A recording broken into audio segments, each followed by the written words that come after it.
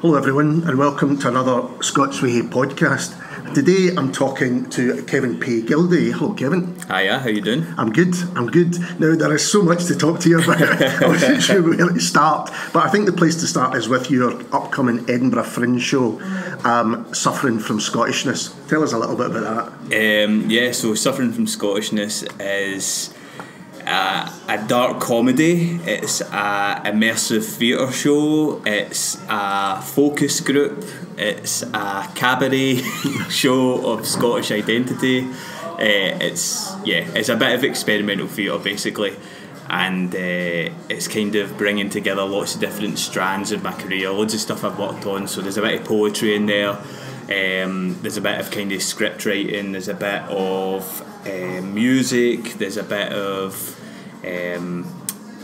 like weird kind of postmodern stuff as well that I like to kind of put into my work. So yeah, it's a kind of coming together of lots of different things under this really high concept idea. Because to give people a bit of background, I think I first came across you worked with the Glasgow Cross, your band. Yeah. And then through Sonnet Youth, the spoken word night you do. Yeah. Which are kind of cabaret nights, and we'll talk about both of those later on. But so this really is a show which has taken all the strands that you've worked on over the years and trying to put them into one hour-long show. Put it into an hour, yeah, which is a hard task. But yeah, so the basic concept of the show is that I am playing a character. I'm playing Joe, and he is a consultation rep for Citizens Scotland. Citizens Scotland is a fictitious government department. So this is kind of set post-Brexit, and in the wake of Brexit, Scotland has been given a few devolved powers to keep us sweet. Right. And one of those powers is over our own citizenship. So we get to have our own citizenship test. So I am there to kind of road test some of the potential questions that we might ask someone if they're coming to Scotland to be a citizen of the country. So like this idea of a citizen test that was always thrown about the place, that's the... Right, okay. So it's an interactive citizenship test, so we say, and the audience votes for each question after each section. So I say, here's a potential question about inventors, Scottish inventors. And then I'll maybe do a little piece about that, a song or a poem or something relating to it, to try and kind of get the audience excited about the fact of this question. And then at the end they'll vote yes or no, aye or no, do they want this question to be part of the future citizenship test. And by the end of the show we've created a document that says what questions we want to ask people who want to become and be a citizen of Scotland. So it's almost like trying to define what Scottishness is in a modern day. That was kind of where we started, was what makes you Scottish, and who gets to decide, basically. Aye. And those two questions kind of drove the whole thing and took us to some weird places, as you'll see if you come see the show. But yeah, those were the kind of main tenets of, what is it that makes a person Scottish? What are those specific attributes? And are they actually unique to us? And who decided those were the Scottish things in the first place? And who gets to decide if you are Scottish, or can you just decide in your own right? Yeah. I mean, it's such an interesting question, such a difficult thing to answer because it's so complex. And I love the idea of actually putting it out to an audience and almost that kind of democratic answer coming back from it. That's it. And but as the show goes on, we kind of find out that like all democracy, you might have a vote, but it doesn't mean that it actually means anything at the end of the day. Sure. And we kind of start to understand that there's kind of bigger powers at work in the show, and there's and that Joe is kind of going on his own journey in terms of his own identity and what Scotland means to him and how he's used it to form his personality. So there's a few different strands. There's a personal one, there's a kind of universal one, and there's a political one, and they're all kind of interweaving throughout the show. So there's a narrative running through it as well with Joe and... there's a personal narrative of Joe's relationship to himself and his father, but there's also the kind of wider narrative of this organisation that he's working for and this government department and what are their intentions, and then the bigger universal thing of, you know, what makes us us? Is it the place that we're from? Is it the people we meet? Is it the things that we do? What informs who we are as a human being? So there's some big stuff in there for an hour-long show. So what inspired you to take on this big subject? I think I just always wanted to write something about Scottish identity. Like, I come from a kind of like classic Glasgow Catholic, you know, family where it was like you kind of grew up in this kind of weird limbo where it was like, yeah, I'm Scottish because I'm born here, but also it's like, you know, people play Irish rebel tunes when they're drunk on a Saturday night, and people go and see Charlie and the Boys, and people have Irish flags hanging from their windows rather than Scottish ones. So I was always kind of, you know, what that meant to me to kind of grow up in between and not feeling quite Scottish but knowing that I wanted to, and how all that kind of came into focus in 2014 when the referendum happened, and it was like, oh, this is actually something I want and this is something I want to be part of, but feeling that it wasn't 100% mine. Maybe I didn't have full ownership of it. I wonder if that one of the reasons that so many people were against the idea of independence was that the definition of Scottishness, they're not even happy with defining themselves in that way. Exactly. As you say, there's other things that you kind of put onto that. You know, I'm a British Scot, I'm an Irish Scot, I'm a whatever. You know. Yeah, exactly. And I think that concept was really interesting to me, and how that I kind of struggled with that, and then kind of came to terms with it. And then post-referendum, just watching the way the debate is just kind of falling into just complete point-scoring nonsense, and the complete lack of nuance, and the fact that no one takes responsibility for anything. They're just all tribal. It's one side or the other, and there's no in-between, and there's no grey area, and politics exists entirely within that grey area, so it's mad to split it into no, I'm right or I'm right. So yeah, I wanted to really take that apart as well and explore that and my part in it and my complicity in it as well. Yeah. And have you done the show yet? Have you tried it out yet? I've done one kind of work in progress preview down at the Coastward Festival down in Dunbar, which is an amazing festival. Big shout out to Coastward and Hannah that runs the festival there. They do amazing stuff on a really small budget.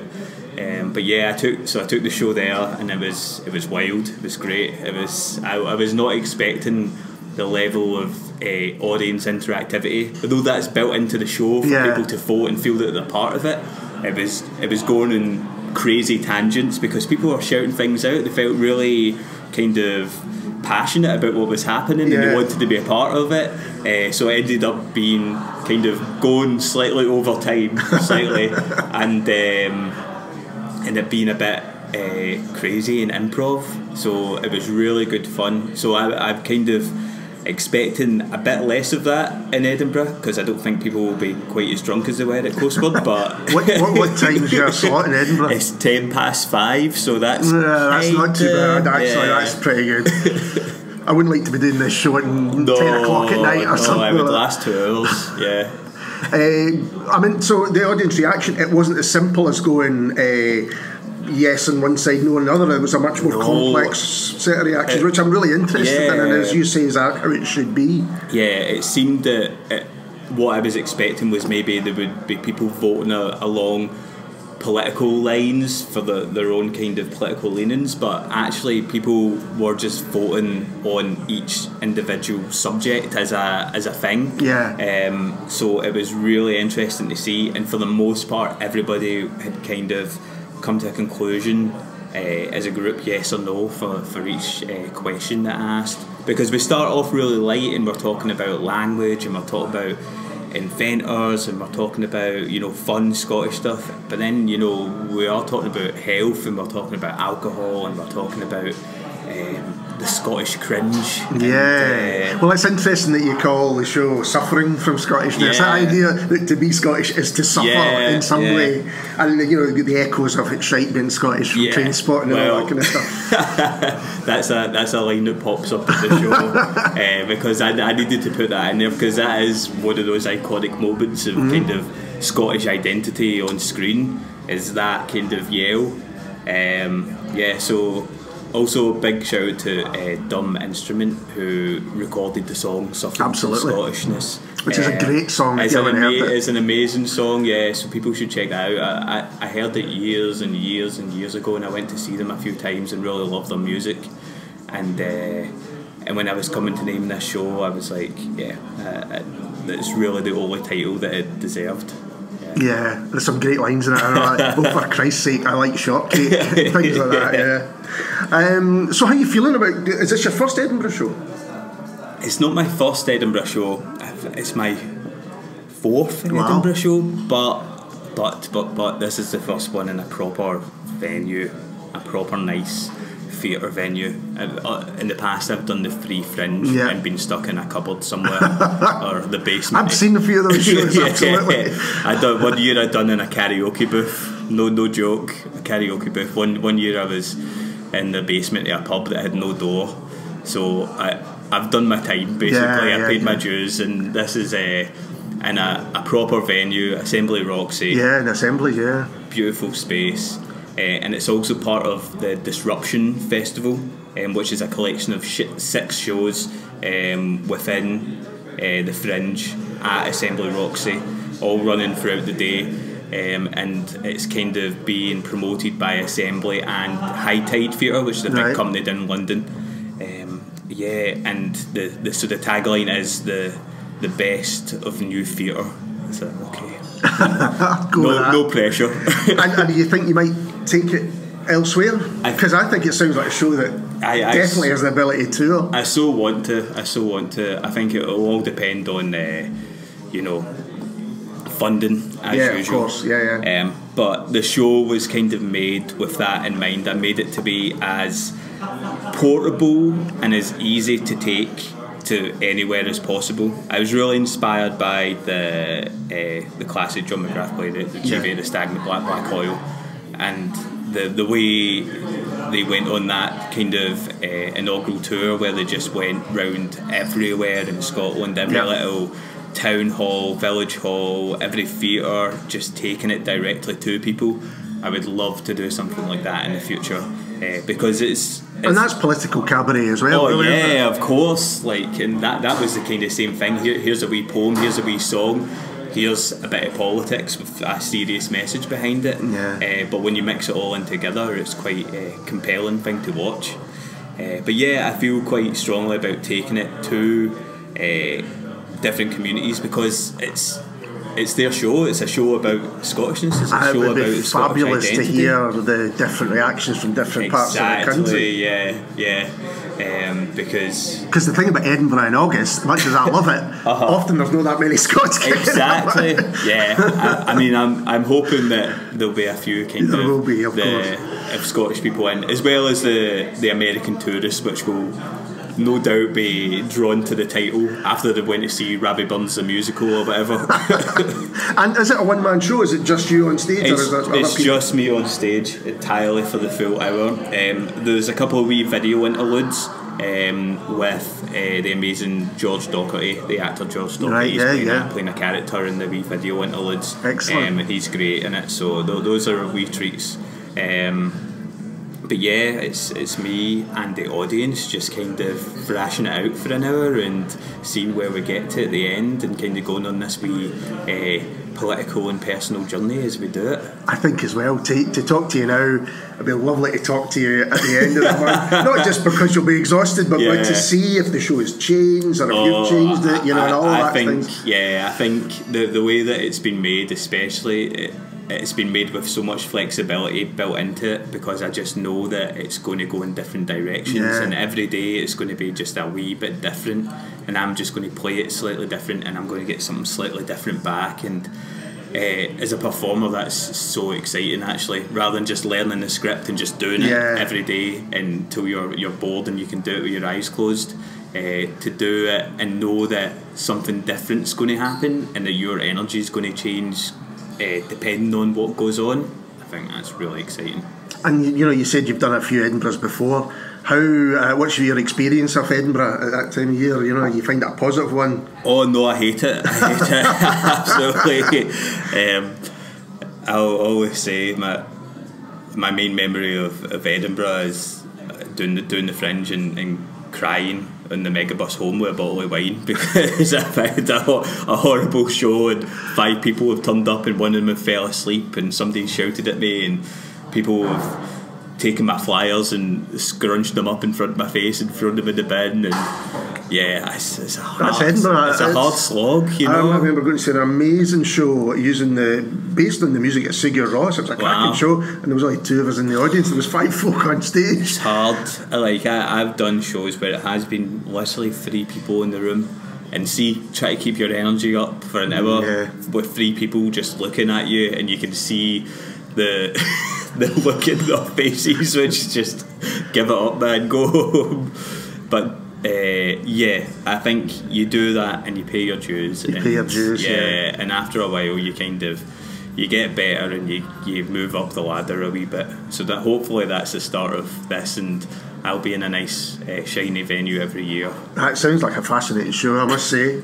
So the next thing I'd like to talk to you about, because I see we've got lots to cover, is Sad Songs for White Boys, which is your poetry collection, which comes out on the 16th of July? Comes out 16th of July, yes. And it's a collection of the last decade, really? Yeah, 10 years. Well, obviously everyone's been pulling me up on the title because it's 2010 to 2020.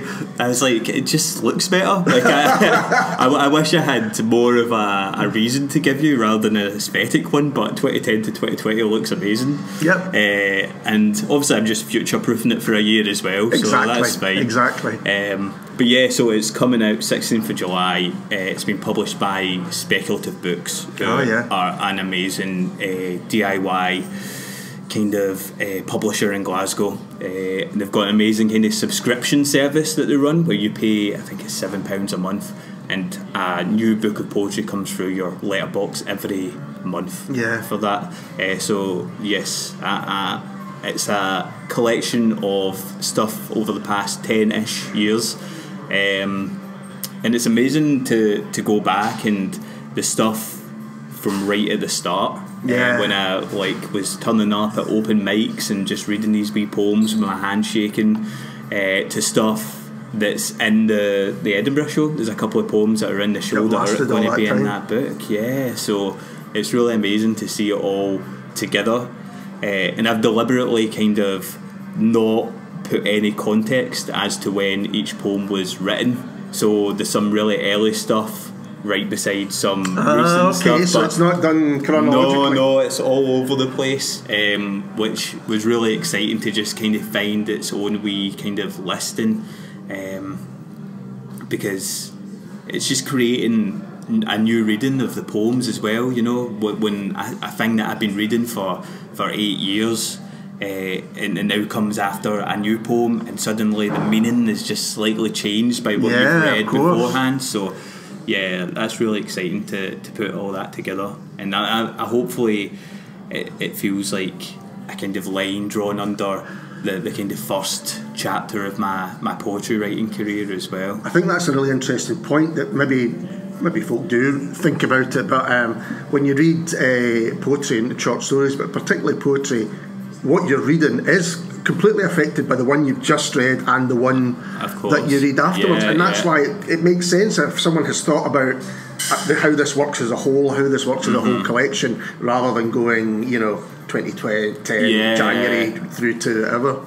I mean, I kind of toyed with it, but I was like, it's so much more fun to kind of recontextualise all that stuff and find some new meanings within it by its placement within the book as a whole. So I really hope people enjoy that and get a wee kick out of it as well.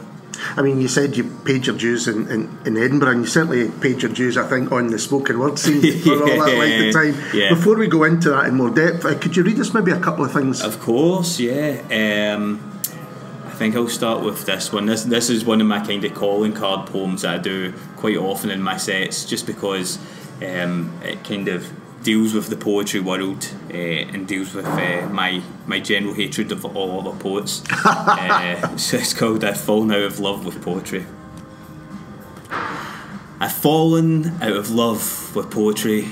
It's no me, it's you. That spark has gone wandering amidst countless painful open mics, anxiety-inducing slams, clique politics and the complete absence of ever being paid. I've fallen out of love with poetry because of your fucking whiny voices and earnest subject matter, contrivedly crafted for universal agreement. I'm glad we've sorted out that racism is bad. I was a wee bit sketchy till you took the mic. I've fallen out of love with poetry, with your mid-Atlantic inflections and borrowed speech patterns, because you all learn to slam from Americans on YouTube instead of saying what you feel. I've fallen out of love with poetry, because your body issues are not important, unlike mine. Of course you're an outsider, you read fucking poetry. This is a club for weirdos, this much we know. I've fallen out of love with poetry because you write too many love poems and they don't come easily to me. Grand metaphors like quixotic sculpture hewn from the marble of your affections or something. I've fallen out of love with poetry because rhyming is seen as uncool, despite it being a useful linguistic tool, a literary device taught to kids at school. Yet I stand up here like a mawkish ghoul because my poetic preference marks me out as a fool or something. I've fallen out of love with poetry because these young people are actually quite good, and maybe there's no room for a grown man's weary compositions and chronic oversharing. I've fallen out of love with poetry because it's fallen out of love with me. Fantastic. And I'm interested, we're talking about over the last 10 years. When did you write that one? I think that's been about for a wee while now. That's maybe kind of 5-6 years old now, yeah. I kind of get a wee bit disillusioned with going to poetry slams and everyone sounding like they were trying to be from New York and doing the kind of the classic slam poetry voice and doing the weird intonations and stops and yeah, there was a kind of rhythm that was you see the YouTube clips, those type of things, but you know, so you run Sonnet Youth with Cat Hepburn, and I've been to quite a few nights. It's almost a cabaret in itself, isn't it? Because you've got spoken words, you've got music, you've got comedians, you've got that kind of thing. Was that something that was really important to you to do, rather than just have a kind of... I mean, it didn't start like that. It started as just a straight poetry night. And I think for the first kind of year we were doing it, and it was kind of like 6 or 8 poets on in a bill. And then it was getting to the end of the night, and I was like looking at Cat, and I'm like, I can't even hear any more poetry. There's always so much poetry I can pay attention to, so and I'm a poet. Yes, absolutely. No, I think that's interesting. Yeah. And so I'm thinking, geez, the audience members that are turning up and they're listening to 8 different people do 10 minutes of poetry each, and it was just, it was a bit much, and we'd kind of started to bring comedians in, and I was like, this is great. And then I was like, what if we get a wee bit of music in? What if we get a rapper in? What if we get a cabaret act in? What if we get some authors in to read some short stories? it all just kind of came together into what it is now, which is, we call it a spoken word cabaret. A spoken word house party, as our tagline goes. So we have a very specific format now, where we have a kind of a new act, a kind of up and comer that we've seen a few times, and we want to give them a slot to kind of show what they've got. But also, it's really important for new artists to know that you get paid sometimes. Very much so. And we are one of the few nights in Scotland that actually pays people, and I think we're the only regular spoken word night that pays kind of proper rates. So it's good for these young artists to get their first paid gig under the belt. Absolutely.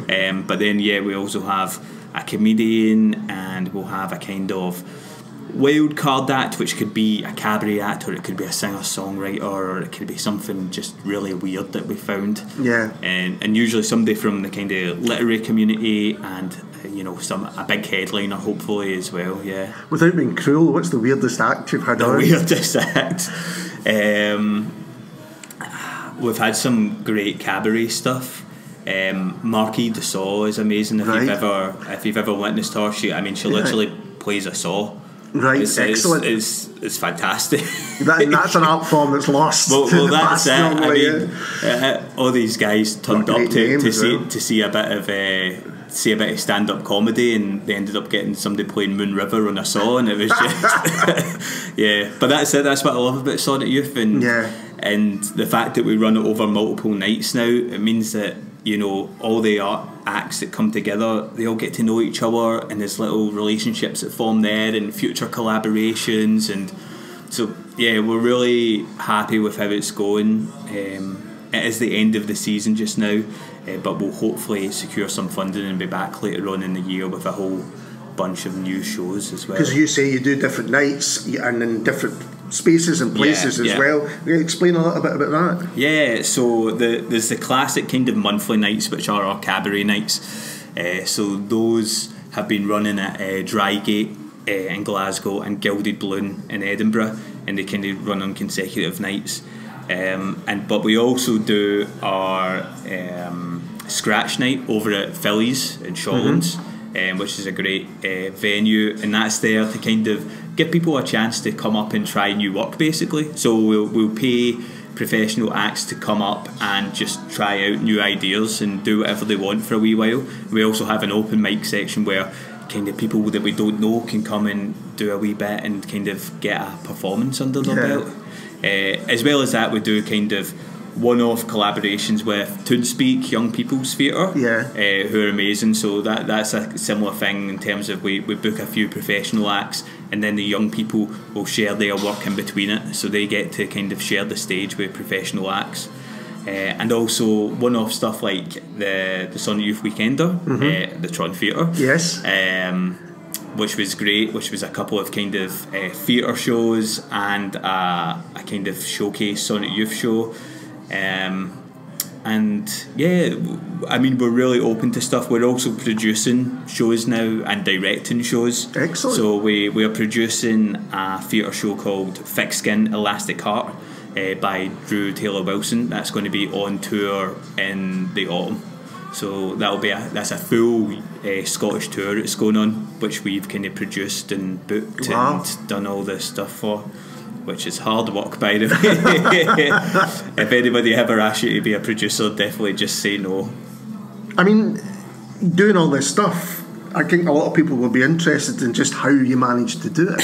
The logistics of it. So are you going to tell me that there's some dodgy taxing going on, or some kind of money changing hands? But no, seriously, it's hugely difficult to have any kind of career in the arts these days, and to have a kind of cultural creative life, for want of a better term, is a really tough thing to do. And I think it sounds like you don't have time for anything else. So how is that? No, I'm full time with the full time artist, which is a weird thing.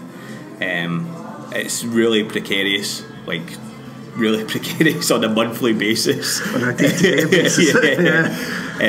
But it has been possible for the last 2.5 years now since I went proper freelance. So that's exciting, and it's really nice that I get to make my living doing the stuff that I love. Absolutely. But I mean, I'm lucky that I love so many different things, and I can diversify slightly. Yeah. And so it's like, you know, I can do workshops, and then I can write plays, and I can run Sonnet Youth, and I can sell some books and sell some albums, and you know, between all those things, it's some semblance of a living. But yeah, it's a really hard shift just now, and obviously it's getting harder because funding's getting cut all over the place, and schools have less money to be getting artists in to do workshops, and so it is all very, things very like writers hard. in residence are losing their funding and all of that kind of stuff. So it's all very hard just now, but also I'm very privileged to be doing it, to be honest. You know, it's amazing. Like, I used to work in shitey call centres, and I used to work for Glasgow museums, and I used to work in nightclubs, and you've paid your dues there as well. So it feels nice to be doing the stuff that I love, even if it is stressful, even if it is hard, and even if it is underpaid. I still get to do what I love on a daily basis, so that's something. It's brilliant. And what I would say to anyone who hasn't been to a Sonnet Youth night is they're always great nights, and I've been to a few at Philly's, and that's usually it's a Thursday night, isn't it? So you think you're in the middle of the week or whatever, but the audience are so up for it. I think it's just, again, the thing we're talking about, taking it to a community, just taking something right into a pub in the south side, and people are like, alright, cool, don't need to go into town for this, it's right here. And they'll just have a few drinks and get into it and have good fun, and it's the same having one in East End and Drygate as well. So people are into it, and I think people come in kind of expecting one thing and leave thinking, oh, it's something completely different, which I love. And it means that hopefully they'll go and tell their pals, oh, there's this weird thing happening in a pub in Shawlands or in Drygate or in Gilday Bloon or wherever it happens to be. I took a pal of mine and she was like, I don't know if this is my kind of thing, whatever. And she left just going, oh, that was amazing. And she got chatting to one of the poets that was there. You know? Amazing. And that's, they are great nights. Love it. But we started talking about poetry, talking about your collection. Could you read us another poem from it? That'd be amazing. Definitely. I'll maybe read this one actually. This is actually one that appears in the Fringe show as well, so there's a wee nice crossover here. So this one's called My Quantum Scotland. This is not a country. It is a contradiction shaped as a landmass, a polarity carved carelessly into ancient hills, a dual personality imbued into every brick of our grand cities, a wound bound together by a shared history of oppression and the occasional sporting near miss.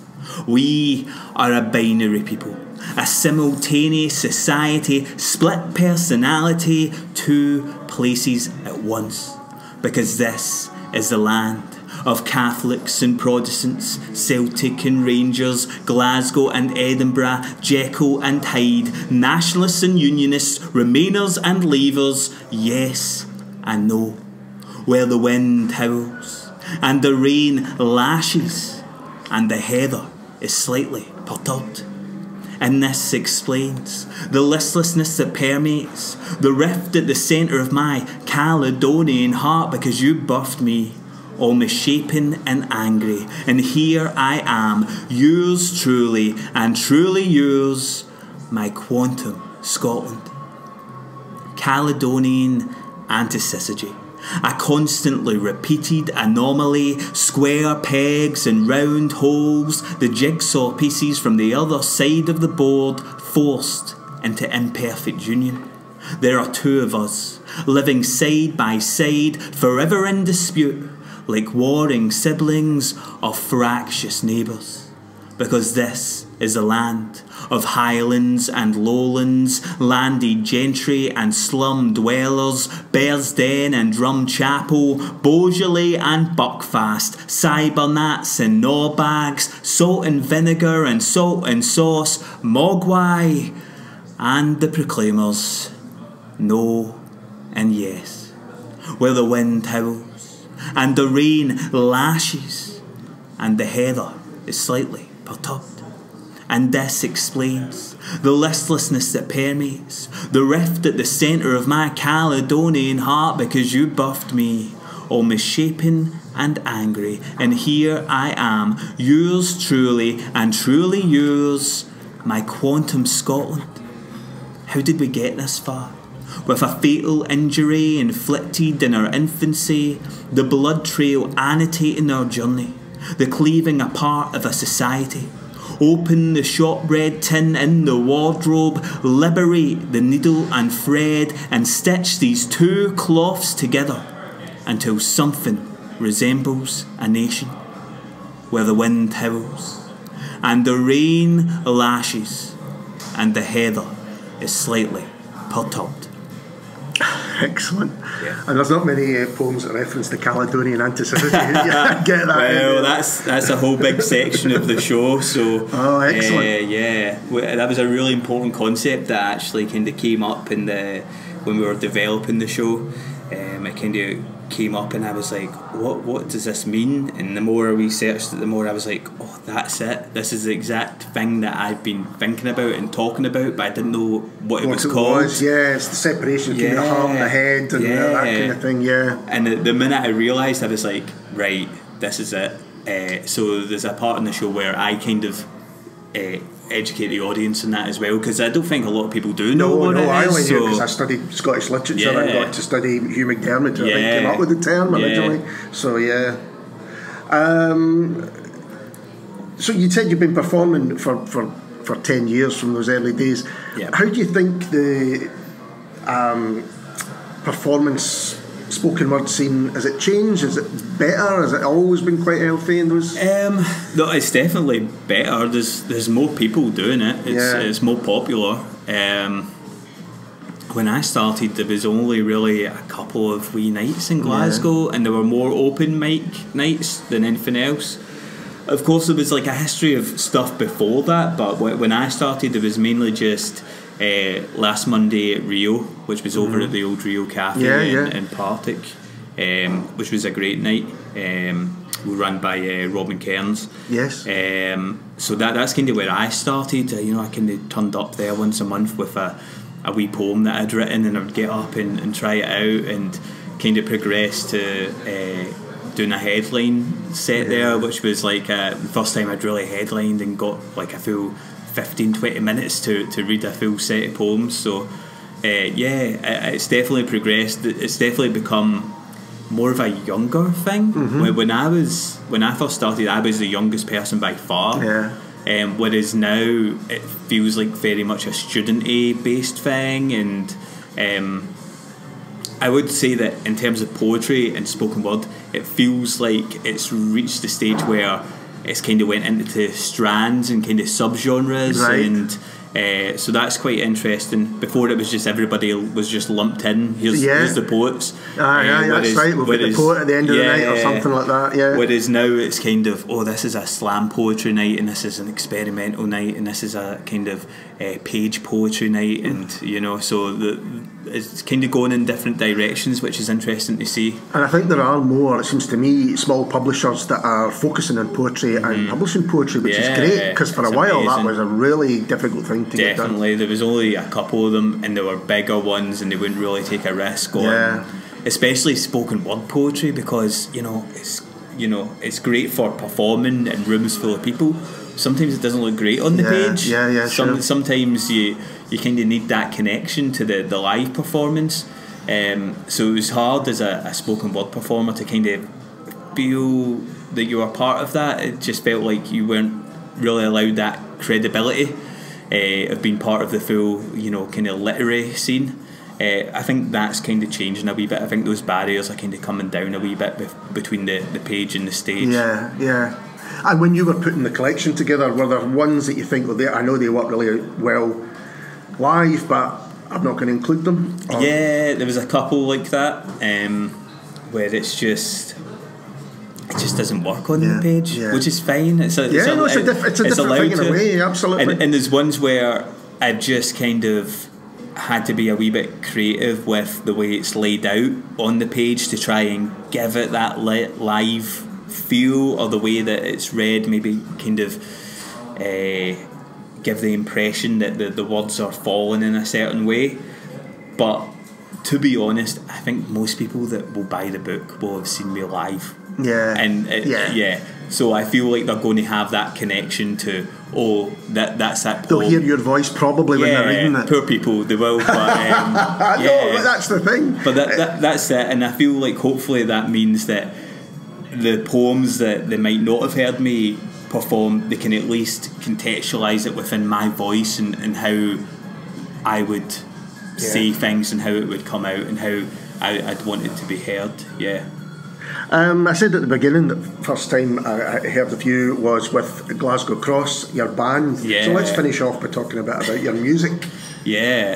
So Kevin Gilday and the Glasgow Cross, that's the kind of musical project that I'm involved in just now. So it sounds like it's multiple people. It's actually just me and I didn't know and Ralph Hector, who is the guy behind Iffy Folk Records. Yes. They're a fantastic small label. Really good they are. label. So it's basically, it just started as like a wee kind of collaboration. I collaborated with Ralph's previous band, the Sea Kings, who were a great band. Unfortunately, they're not making music anymore, but I'd kind of loved them, and I'd done a support slot for them at their album launch, and we just kind of stayed in touch. And their singer had kind of moved down south for a while, and they wanted to kind of maybe do a wee one-off project, so I ended up doing this kind of double A-side single with them for Record Store Day called Glasgow Overture. I think it's still online somewhere. It'll be on YouTube and everything. And it was great, it was fun. That band kind of ended after that, but Ralph wanted to kind of collaborate on some stuff after that. So it started just as a project where Ralph was like, I'll write some music to go with your poetry, basically. I'll compose some music, so you don't need to do anything. The poems are as they are, and then the music can just kind of fit. Which makes sense, because the first stuff I heard was you're kind of spoken as you've been delivering poetry here with the music behind it. So is that still an ongoing? So it kind of grew, and the more we got into it, the more we enjoyed it, and so we started doing it live. And obviously live it becomes this different thing, because there's drum machines going and the synths going and there's different rhythms. So it ended up, I kind of was fitting the poems to the music, and the music was fitting to the poems, and they ended up becoming this weird thing in between, which was really exciting. And we've been writing new music as well, so we've recorded we've got the first 6 songs of a new album. Excellent.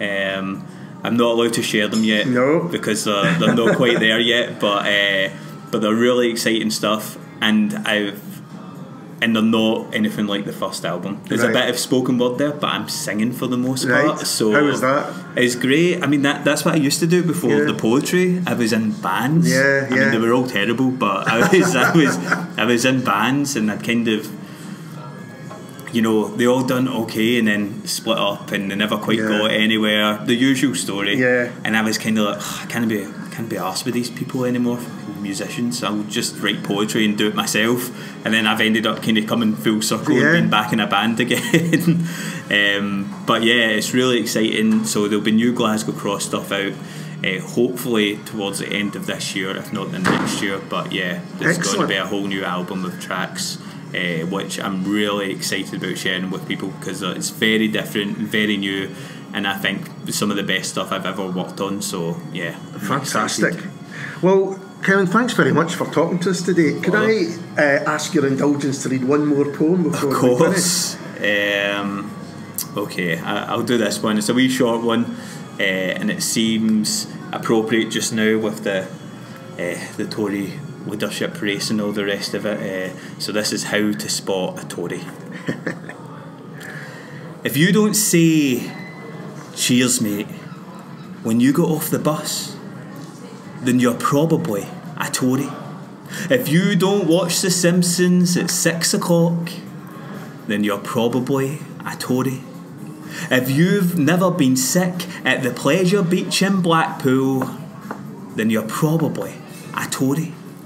If you've never had to use a Coinstar machine to buy a bottle of wine, then you're probably Tory. If you're not sure what football team you support, then you're probably a Tory. If you're unsure of the etiquette in regards to your granny being on a bus, then you're probably a Tory.